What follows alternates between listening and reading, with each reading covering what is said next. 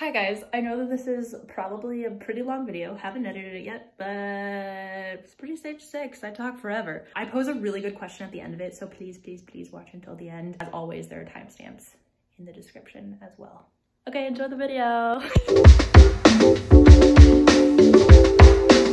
Something I've been thinking about a lot over the last couple of months has just been when I first got into low-waste living, or like trying to minimize my waste, zero waste living, whatever you want to call it. It was around 2016/2017. At that time, if you heard the word zero waste, pretty much all you thought about was a mason jar full of someone's lively possessions and trash and all of their hopes and dreams and things they wanted to accomplish for the world.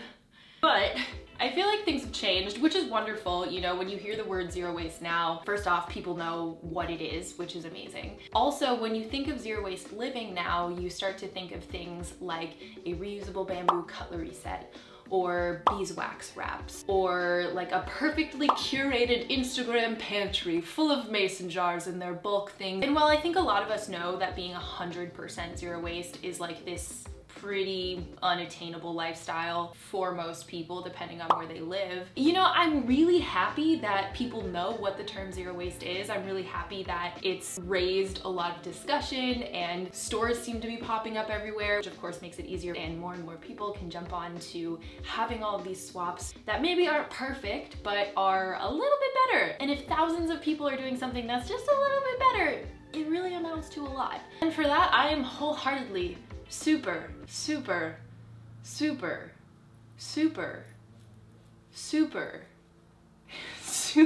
I'm gonna shut up. Super grateful. But yes, there is a but. With zero waste becoming more of a trend, I also have a few things that maybe bother me, but also I think just warrant a discussion, and I kind of want to open the dialogue about today to get everybody else's feedback on as well. Hi guys, welcome back to my channel. My name is Christy. If you are new here, hello. I make videos about loving yourself, loving others, and loving the planet, and I have no idea how that became my slogan, but it somehow did, and it's true. I make videos about living a healthier and happier lifestyle, incorporating vegan wellness and sustainable lifestyle hacks into your life, and if any of that stuff interests you, you know the deal, make sure to hit subscribe. You might have guessed by the title, this is another video in my zero waste swaps that need to stop. And I don't know why I'm talking like this, I'm gonna stop now. I feel like the last video was received so well that I'm definitely gonna make this a series, so definitely incorporate anything that bothers you in the comment section, and I'll be sure to include it in the next video, kind of in like a controversial anti-haul, greenwashing, things that we should maybe not completely avoid, but also reconsider, and also just ask brands to be honest about and change. I feel like if I'm kicking off this series, I would be remiss if I didn't talk about some low waste staples, because honestly, they're getting to me. If I'm targeted with another ad for a reusable bamboo cutlery set, don't know what I will do, but it won't be positive. I just am so over some of these swaps for a vast majority of reasons. And as always, before I jump into these swaps, don't forget that I'm not talking to any one person or any one brand specifically. I'm more so just trying to get the conversation going. If you've made any of these swaps or if you've purchased any of these things, I'm not calling you out. Honestly, many of them I have purchased and done myself. Part of it is just mistakes that I made, and maybe you can avoid them in the future too. I mean, let's be real, I'm calling myself out if I'm being honest. I've pretty much made every single one of the mistakes that we're about to talk about, so. I think what's so amazing about the low waste movement, or about any kind of like activism movement like this, is that the entire sustainability movement is not on your shoulders. So if you feel like you might have messed up because you feel like you've been duped by a product or a brand, that's okay. One product and one purchase is not going to ruin the world, and you have to take that pressure off of yourself, because one person's changes aren't going to affect the grand scheme of things. But our purchases do make a difference. One of my favorite phrases of all time is, we don't need a handful of people doing zero waste perfectly, we need millions of people doing it imperfectly, and that is so accurate. We're all in this journey together, we're all doing this together, and like, don't put that on your shoulders. It's also up to companies to be honest to us, which is very important. First one I want to mention. Okay, before we go any further, I'm gonna foreshadow this with, you're gonna see my sweaty mustache throughout this whole video, because I'm human. and it happened. Also, there was a button on my dress undone. So we're just gonna move on. We're gonna pretend like that never happened. Just thought I would point that out. For what reason, I'm not sure. And hopefully I haven't wasted your time, but I think I have. Okay, I'm gonna go. Enjoy the video. And I don't actually own, so I don't have any here with me, but I keep seeing these bamboo cutlery sets that like are sold in these like rollable things. I actually used to sell bamboo products, and I can tell you right now that if you're buying them from any random place that doesn't show you like exactly where they're getting them from, I'm sure there are some amazing companies out there that I don't know about.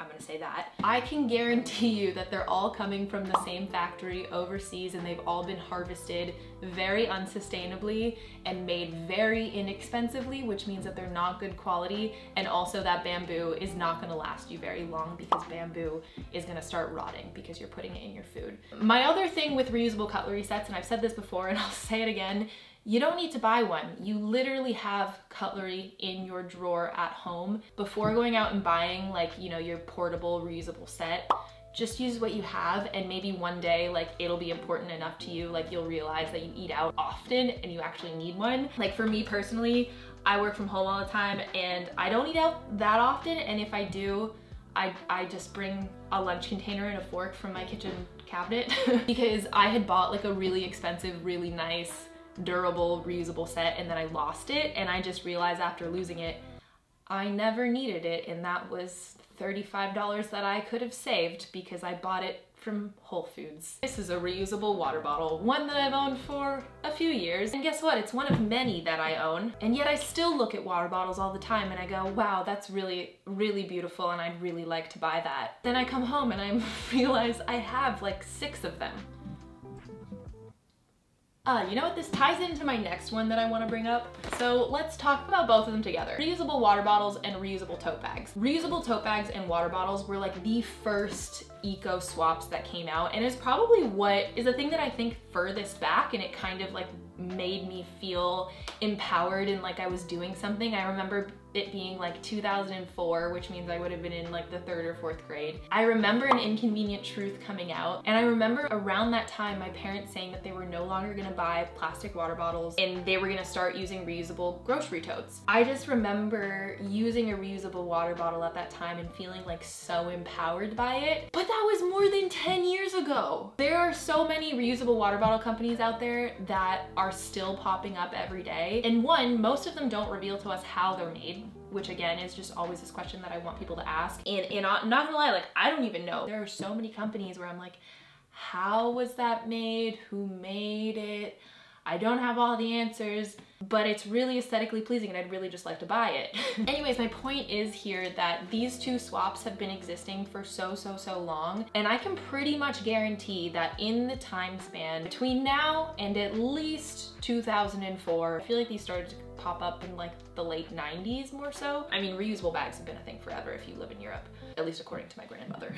You probably don't need to buy one because I'm sure that you've been at an event somewhere and they've given you a reusable water bottle. I'm sure your local thrift store has a bunch of them, and yet people are still buying reusable water bottles. Is that just me, or do we not already own like 15 of them? Just a thought, just something to think about. Not to mention, now that I live in a house with 4 other people, can I interest you in some water bottles? Because we have a lot of them.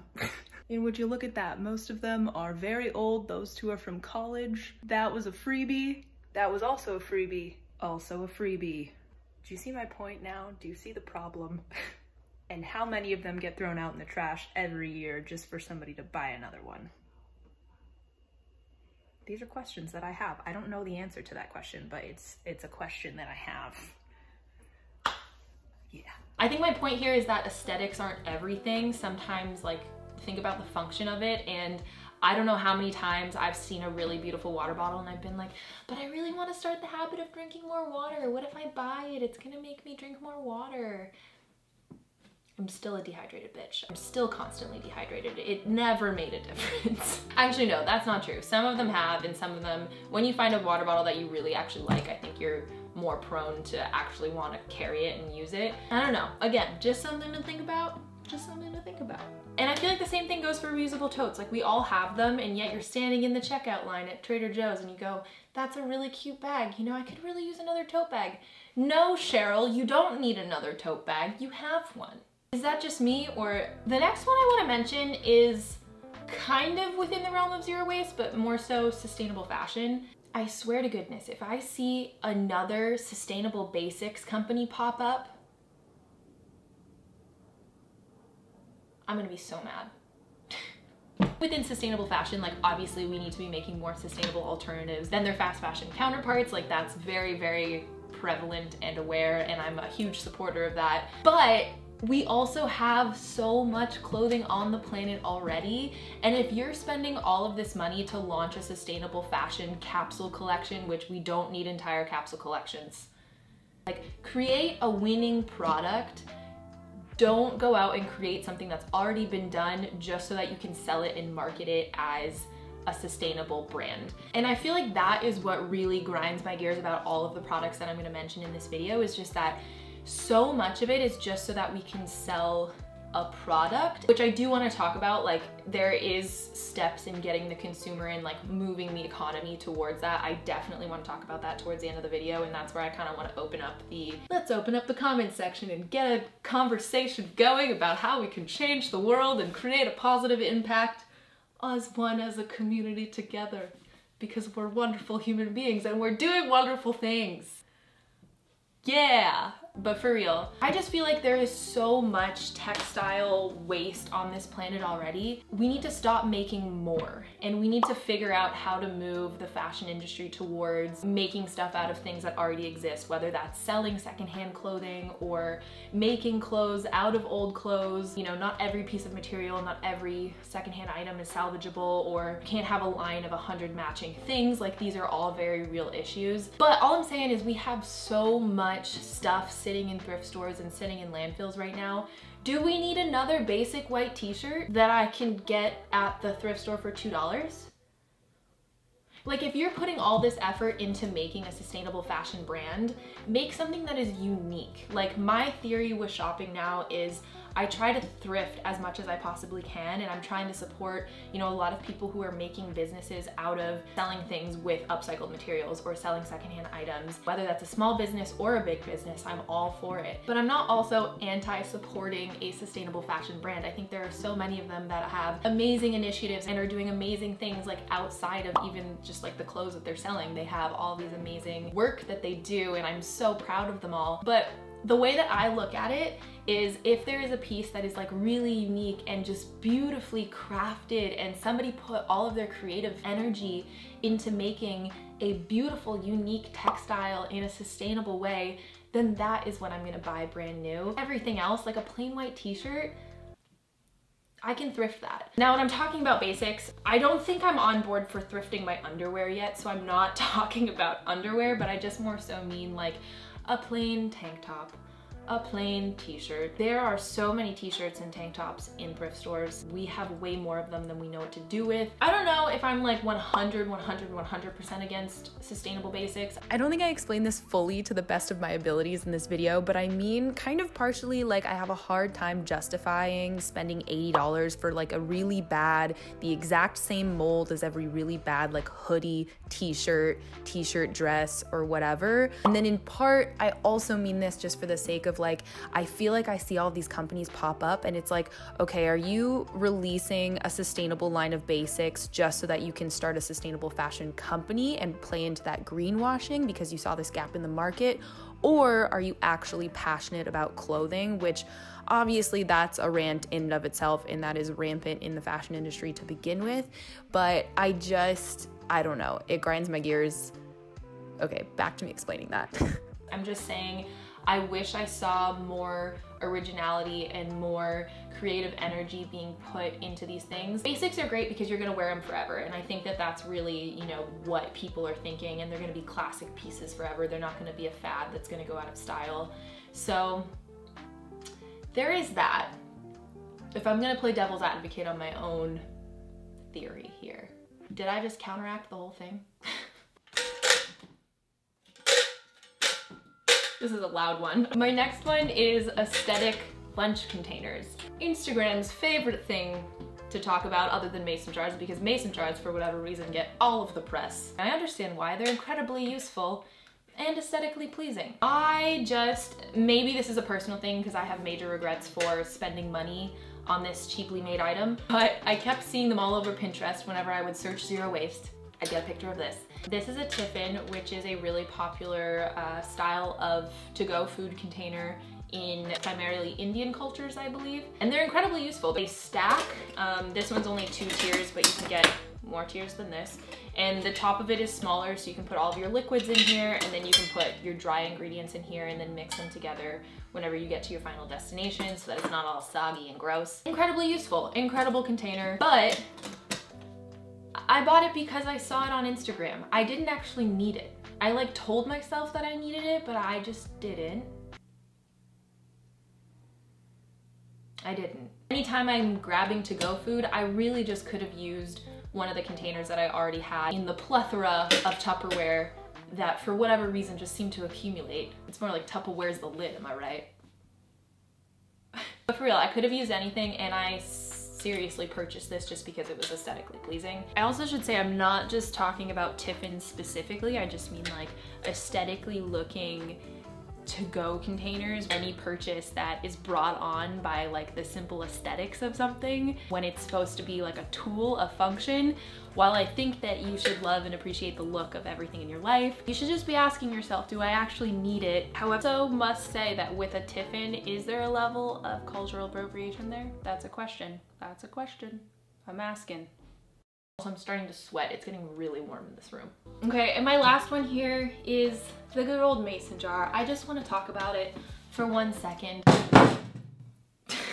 Kick my water bottle over, why don't you? The Instagram aesthetic of everything being in perfect mason jars, I think has devalued the awareness that people have that they can just reuse jars and things that they already own. Rather than going out and buying a matching set of mason jars, might be your need, might be something that you need.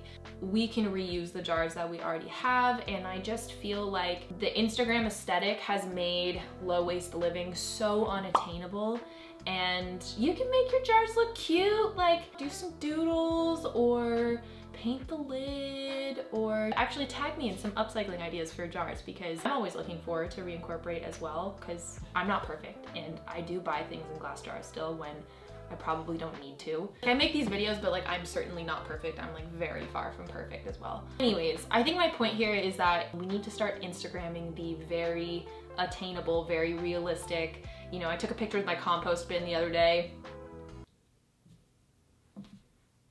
There was lots of dirt and gross things. I think that a lot of people have been making an effort to share that, and honestly, I'm calling myself out. I should share more about the less aesthetically pleasing stuff as well. But it definitely has this vibe of needing to be a perfect imagery. For so many of these swaps, like that's kind of what I want to bring up, is like, consider your needs before you buy. I think all of these things are obviously amazing things. You know, I would rather people be using a reusable water bottle that they bought brand new than using plastic water bottles for the rest of their lives, because not only is that a really empowering swap, you know, I bought a brand new coffee tumbler and I still talk about it all the time. I love my Hydro Flask. I bought it a couple years ago and I use it every day, and it's what got me off of, you know, I used to have a bunch of coffee mugs that I just thought were really ugly and I didn't want to hold and bring around with me. And so I would go back to buying the disposable ones because there was just something that felt really nice about holding that Starbucks disposable cup or whatever coffee company. And like, for whatever reason, is it just me, or do disposable coffee cups have the best PR team? Like, why is there such like a cozy, nostalgic? When I was a kid, I like dreamt of getting older so that I could walk around with my coffee cup. Why did I aspire to that? I don't know, but I did. But I bought a brand new one, and that is what got me to want to use my reusable cup and bring it around with me and not use a disposable. So everybody's needs and preferences are different, and you know, again, like I said at the beginning of the video, you know, it's not about one individual purchase, it's about our purchases as a whole and just asking ourselves, do we need it? Because I think that even within eco swaps, there's just a lot of mindless consumerism. Like I was saying earlier, I want to open the dialogue about, you know, we need to shift the economy to a more circular one, and to have a more sustainable future, we have to have so many different things that need to change and need to adapt to a new system, you know? Sustainability is about so much more than just the planet and, you know, your carbon footprint and stuff like that. To have true sustainability, you need to have fair wages, and like human rights is so important. Animal rights and changing the economy and changing our healthcare systems, and all of that needs to change, because having a true sustainable future is about a happy planet, a happy human population, a healthy human population, happy animals, happy ecosystem. Like, we're all connected. All of these things are to say, like, you know, maybe encouraging more consumerism is kind of against what sustainability is at its core, but if you're familiar with consumer behavior, you kind of know that there has to be an element of familiarity there for consumers. So if buying this instead of that is, you know, one of those steps along the way, then maybe that helps consumers get more familiar with it. But what if our economy was based off of selling secondhand items, or items that were made from other items, or based on spending your money on experiences? Like, something that I think about all the time is, what if we went to the mall, if people still went to malls, and instead of going there to buy things, like instead of going there to buy, you know, the cutest outfit that I'm gonna wear to the party next week so that I can impress all of these people that I don't actually care about impressing, because I really just want to feel me in whatever I'm wearing, which probably isn't the trend that a fast fashion company is telling me is the trend this week. It's probably something a little bit more personal than that. Imagine if I was going to a mall and instead of buying that, I was spending my money on experiences, and I was spending my money on life and growing as a human being and learning things. But we don't want to spend our money on things like that now, because what consumers place importance on, I mean, every individual is different, and you know, what's important to you is going to be very different from what's important to me, but on average, especially in North America, live in such a consumer-centric world. I guess my question for you guys is, you know, we want this vision of a circular economy, and what are your thoughts on all these zero waste stores that are popping up that are getting things inexpensively made, and yet they're marketed as plastic free and a sustainable swap, when in reality you have no idea where it came from? That's something that I see all the time within this movement as well, and could be the topic of its own video. But at the same time, you know, all of these Amazon products and all of those zero waste stores, they're getting the conversation going, and they're making it attainable and affordable for so many people to lower their impact. Of course, with anything in life, there are pluses and minuses, but I'm just curious, like, what are your thoughts, and how do you think that we should be moving within shifting the economy to a more sustainable one? I'm very, very curious to hear.